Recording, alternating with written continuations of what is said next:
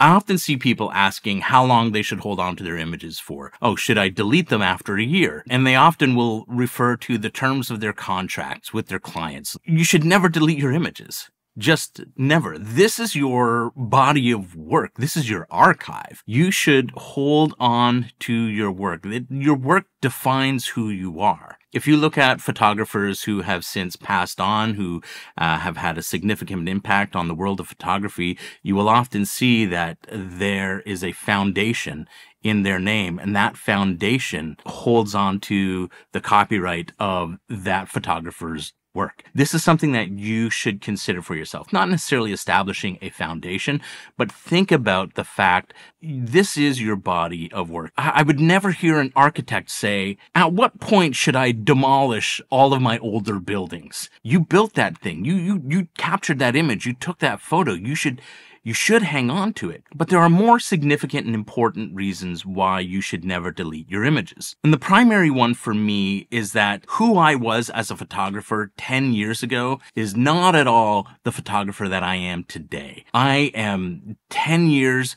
better, more experienced. I have a better sense of who I am as a photographer. And the photographer that I was 10 years ago doesn't exist anymore. I still respect that photographer from 10 years ago, but that's not who I am. I'm more mature in my taste. My taste has changed. It has evolved. But also, if I look back over my work from 10 years ago, it's much more technical. It's not as emotion driven. It's not as expression driven. It's very much driven about, did I get the lighting right? Did I place the light in the right place? Was it at the right angle? And when you start out as a photographer, it's important to think about all these things. It's important to workshop your way through them and then to get to a point where that stuff doesn't matter as much unless it's significant to defining your style of photography, who you are as a photographer. There are images from a shoot that I did a number of years ago with my friend Sheila that when I did them, completely disregarded them. I never deleted them, thankfully, but when I went and looked back, when I was updating my portfolio about a year and a half ago, I was like, this image is so captivating and striking to me. It's so interesting to me as a photographer that it became a primary image in my portfolio. But when I took that image, it was like, this isn't working. This isn't good. It's not a good image. And let's just forget about it. But now it means something to me. Now it's interesting. Now I would print it out and frame it and put it on a wall. That's how much I think that photo is great. But the photographer I was when I took that image would not see the value of that work. Regular viewers of this channel will know that I recently had my first solo exhibit as a photographic artist.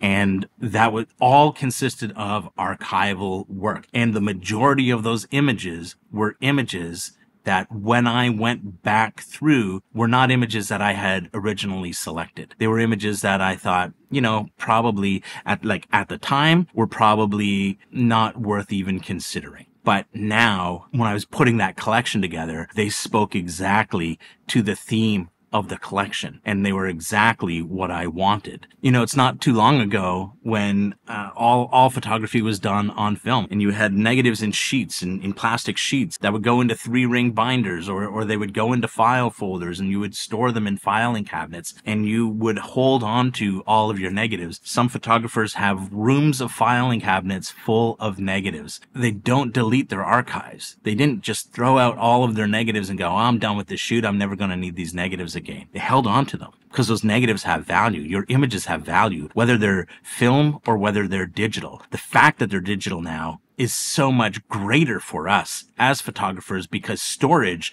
is abundant and inexpensive. I have 12 years of images stored on this computer back here on a hard drive inside that computer. Hundreds of thousands of images. And I would never consider not having backups of those and making sure that all of my images were safe, because that is what is valuable to me.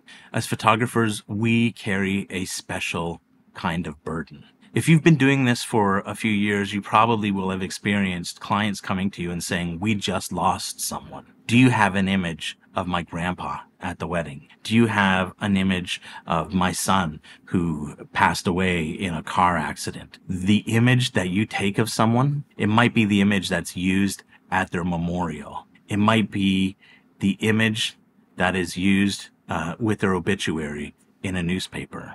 So we have this special burden that we carry with us to create images that people will want to use to remember people by. When a celebrity passes away, often you'll see magazines on the shelves, an entire magazine devoted to that celebrity that's just full of images of that celebrity. So that's why I say that we have a special kind of burden as photographers to respect the people that we photograph.